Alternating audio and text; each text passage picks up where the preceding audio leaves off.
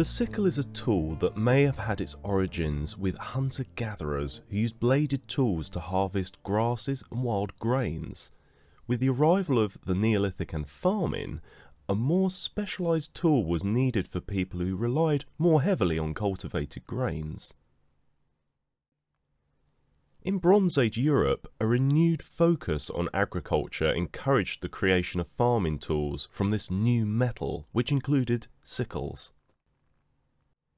Late Bronze Age sickles are usually socketed and would have been riveted into a wooden handle.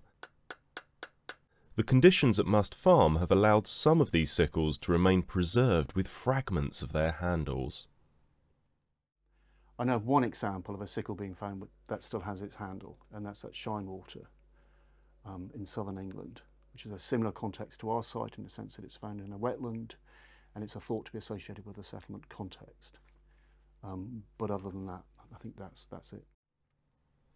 The sickles from Must Farm are not only special for the remains of their handles, but also for the number that were recovered. 6 complete and 4 fragmentary sickles represent nearly 1/4 of all Bronze Age sickles found in Britain. So when we were finding the sickles at Must Farm, we took them pretty much at face value. The idea that we had the tools for harvesting the barley and wheat that we were finding in the same context.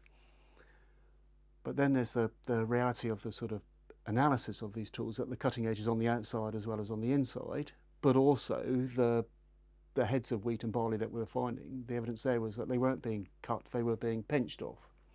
So there was this sort of disconnect there within the tools and the actual the plant evidence. And maybe now I think the sort of specialist analysis is suggesting that these are sort of much more general tools like bill hooks or for paring and things like that, maybe for the reeds and rushes for the thatch or for trimming branches or for making baskets and things like that, are more of a sort of general tool rather than a sickle as we'd expect it to be.